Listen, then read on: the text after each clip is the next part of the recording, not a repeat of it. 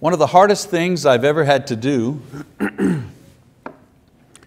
was to appoint guardians for my children when they were small in case both my wife and I died in an accident or whatever. You think about who would be good parents to your small children in the event that you're suddenly gone. Suddenly you're not there. I mean, it happens. You read about it all the time. I mean, what criteria would you use to make such a choice? As Mother's Day approached, I began to think about this and wondered how God would choose the one who would be the earthly mother of His Son and be the one to raise the person who would become the Savior of the world. And when I think about this, I play my favorite game. My favorite game is, if I were God. Some people get, no, that's just. So if it were me, if I had to make that, going to send my son, he's going to be a savior, he's going to be a religious leader. What are the criteria? Well, first of all, I would choose someone with experience and training who knew something about children. Certainly a happily married woman with well-behaved children, someone who's already proven her mettle. I would choose someone with money who could take care of my son in a proper way. I would make sure that this woman lived in Jerusalem, close to the temple and the best schools, because my son would be a religious leader and I'd want him to get the very best training that would be available. Of course, usually by this time my bubble pops, and I realize that God's ways are not man's ways, and His criteria for choosing is much different than man's. I mean, look at who He chose to be the mother of the Savior. He chose a young girl, perhaps 15 or 16, without experience in having or raising children. She wasn't even married yet. She was engaged to a man named Joseph. She was poor. She had no influence of any kind. And she lived as far away from Jerusalem as you could get, and that was Nazareth. Because if you came from Nazareth, you got no respect in Jerusalem. So when it came to choosing the mother of Jesus, God, He kind of went against the grain in all this. And I asked myself, why? Why Mary? Why her? What was it about her that put her into the most influential position any woman had or would ever have? I don't think God did a kind of a random search and came up with this girl named Mary who lived in Nazareth. I believe there were particular reasons why He chose her to become the mother of Jesus. Reasons that you can see as you examine her life from the moment the angel came and announced the news of her pregnancy to the time when Jesus was crucified and resurrected. You can see why He chose Mary. First of all, Mary was submissive. Mary was submissive. I'd like to go back to the passage in Luke, read a little further if you will. Luke chapter 1 verse 26. As Matthew read before, now in the 6th month, the angel Gabriel was sent from God to a city in Galilee called Nazareth, to a virgin engaged to a man whose name was Joseph, of the descendants of David, and the virgin's name was Mary. And coming in, he said to her, "Hail, favored one, the Lord is with you." But she was greatly troubled at this statement and kept pondering what kind of salutation this might be. And the angel said to her, "Do not be afraid, Mary, for you have found favor with God. And behold, you will conceive in your womb and bear a son, and you shall name him Jesus. He will be great, and he will be called the Son of the Most High, and the Lord God will give him the throne of his father David, and he will reign over the house of Jacob forever, and his kingdom will have no end." And Mary said to the angel, "How can this be, since I am a virgin?" And the angel answered and said to her, the Holy Spirit will come upon you, and the power of the Most High will overshadow you. And for that reason the holy offspring shall be called the Son of God. And behold, even your relative Elizabeth has also conceived a son in her old age, and she who was called barren is now in her 6th month. For nothing will be impossible with God. And Mary said, behold, the bondslave of the Lord, be it done to me according to your word. And the angel departed from her. As I said, one of the reasons that God chose her is because she was submissive. Submissive, that's the S word, simply means obedient. Obedience doesn't mean that a person is without character or without talent or some kind of slave without a choice or opinion. In the Bible, obedience is a virtue. It's a trait of character that comes with practice. We know that she was submissive because she had already obeyed many of God's commands. Long before the submission to the angel's words, she was already an obedient person. She was a virgin, she says, and had obeyed the commands regarding her sex life, even during the time of her engagement to be married. Some think it's okay to sleep together so long as we like each other, so long as maybe one day, maybe we might get married. They think that's fine. But Mary knew better, and she obeyed.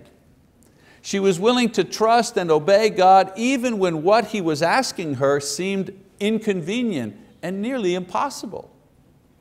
Being obedient isn't always very high on a modern woman's agenda these days. Submissiveness is not a quality that Oprah never had a show on submissiveness.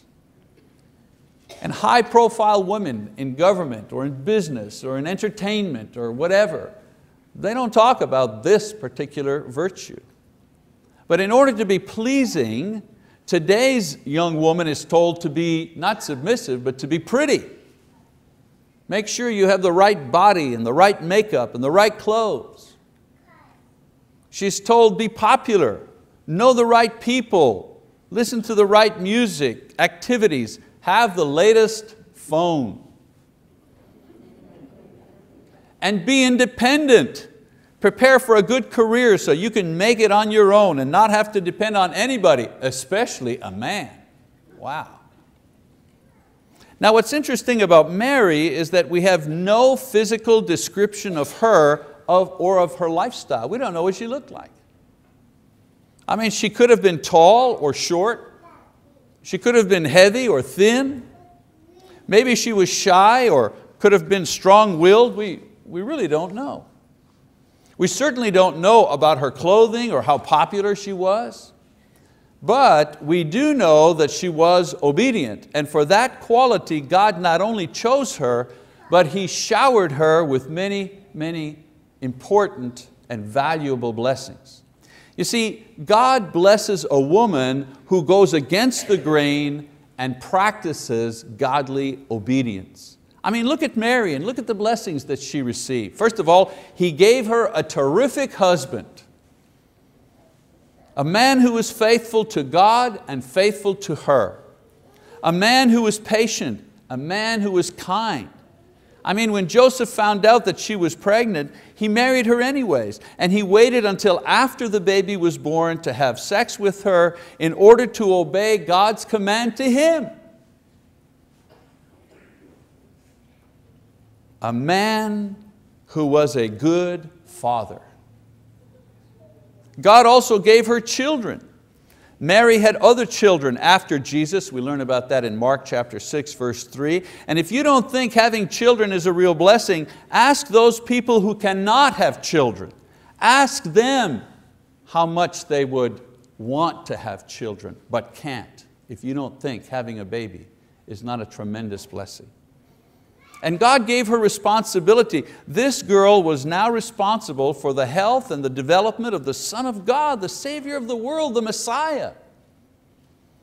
He also blessed her with another son, James, who is believed to have written one of the epistles of the Bible. And some scholars also believe that the writer of the epistle of Jude was another one of her sons.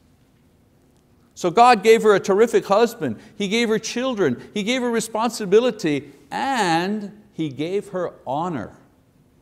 Honor is better than popularity, because honor is a reflection of who you are, not who you know. The angel said, "Hail, favored one." He honored her. You know, many young women today are afraid of not being pretty enough or popular enough or not making their mark on the world. And in doing this, they forget that the only lasting and satisfying recognition and achievement is the honor given to us by God, not the approval of other humans. Mary demonstrated that what God is looking for, what makes a woman beautiful and competent and worthy of His attention, is her willingness to be obedient in a world that glorifies disobedience and rebellion.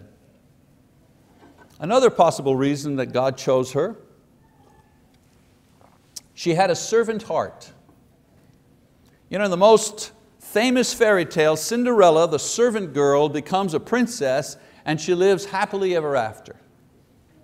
Being a servant is something you want to get away from, not something you want to be identified with. But going against the grain requires us to go in exactly the opposite direction that everyone else is heading. Disciples of Jesus are looking for opportunities to be servants, to express a servant heart attitude. And we see this in Mary, because in verse 38 she calls herself what? A servant. And in verse 39 and verse 56 we see her demonstrating that servant attitude. You know, several months into her own pregnancy, she travels on foot to help her cousin Elizabeth in the final months of her pregnancy. Now this wasn't just an e-card. This wasn't just a phone call. "Hey, you're pregnant. Yeah, I'm really happy for you. I hope that goes well." This was the cooking, cleaning, and washing kind of help that she brought, while she herself was in the first trimester of her pregnancy. Mary was pleasing to God because she had a desire to help and serve in the way that help was actually needed. You know, we have a song today, "Make me a servant, make me a servant, Lord, make me like you, for you are a servant, make me one too." You know, we sing that, the Devo, everybody sways. Mary didn't know the lyrics to that song, but she knew the lifestyle. She knew the lifestyle. You know, service, believe it or not, is always inconvenient. We saw that, Lise and I and our family, yesterday. Our friends in the Lord, some from Montreal, some in this congregation, were rendering service to our family. Not just, "Hey, hope you have a great wedding." No. They were in the kitchen cooking. They were mopping, they were cleaning, they were cutting cake, they were taking care of guests, they were vacuuming, they were decorating. Service. It's always inconvenient. It always costs you something. That's why it goes against the grain of your natural life. But it's the way God weeds out those who are for Him from those who just say they are for Him. Those who are just singing the song from those who are actually living the song. One other reason for her choice: Mary was submissive, she was serving, and most of all, she was a woman who searched the Scriptures. I want to read to you the beautiful prayer that she made when she met her cousin Elizabeth. It's there again in Luke chapter 1. It begins in verse 46. When they met, Mary said, "My soul exalts the Lord, and my spirit has rejoiced in God my Savior, for He had regard for the humble state of His bondslave. For behold, from this time on, all generations will count me blessed. For the Mighty One has done great things for me, and holy is His name. And His mercy is upon generation after generation toward those who fear Him. He has done mighty deeds with His arm. He has scattered those who are proud in the thoughts of their heart. He has brought down rulers from their thrones and has exalted those who are humble. He has filled the hungry with good things and sent away the rich empty-handed. He has given help to Israel His servant in remembrance of His mercy, as He spoke to our fathers, to Abraham and his offspring forever. Do you realize that every passage here is a quotation from the Old Testament? What does that tell you about Mary? She knew the Scriptures. She was a person who was mature in the Word. You know, I think we're a little confused when we discuss the role of women in the church. We like to say, biblically in the New Testament we learn that there's male spiritual leadership in order to maintain a balance and order and all that. And I believe that. I believe that that's true. I can teach that with a clear conscience and a good heart. But I think we're a little confused. Yes, God has appointed men to lead in the area of public worship and serve as shepherds of the church. And this is in harmony with the creation and the need to provide order and structure in the body of Christ. However, we sometimes get the idea that women, that young women, that girls need less to know the Word for some reason. Like that's something that men need to know because they may get up here and lead a prayer or teach a Bible class. We need to remember that the soul has no sex. The human soul needs to be fed in order to survive. The church cannot grow if only the men grow in wisdom and knowledge. Women must also grow in wisdom and knowledge and spiritual power, so that they too can protect against false ideas, so that they too can share the gospel, so that they too can know God's will for their lives, so that they too can teach their children and their family, so that they too can find courage and comfort in time of need. Why Mary? Because Mary knew the Word, and so she knew who God was, and she could relate to what was happening to her without disbelief and without going crazy. Can you imagine if she did not know the Word of God and an angel appeared to her? Because she knew the Word, she knew that these things occurred. And she wasn't afraid. Only a person who knew the Word understood about angels and the promise about the Messiah and God's power and the proper response to God. Only someone who knew the Word could properly respond to God. And Mary responded properly and secured for herself a place of honor for all of eternity. Why? Because she knew God's Word. And I don't think any woman in this congregation needs to know less the Word than Mary knew the Word. Don't get me wrong, Mary wasn't perfect. Not all of her children believed. James only believed after Jesus' resurrection. And she was not a very visible or dynamic disciple while Jesus was alive. She kind of hung back. But she had the qualities that God could work with to help her grow. She was obedient, she was willing to serve, and she was open to His Word. In the end, God's choice of her to be the mother of Jesus was justified. We know it. She accepted the will of the Lord in having the baby, even though it meant public humiliation. She stayed near the cross of her Son, even though nearly all had run away out of fear. And she was in the upper room with the apostles after Jesus' ascension, a place that was dangerous to be in at that time.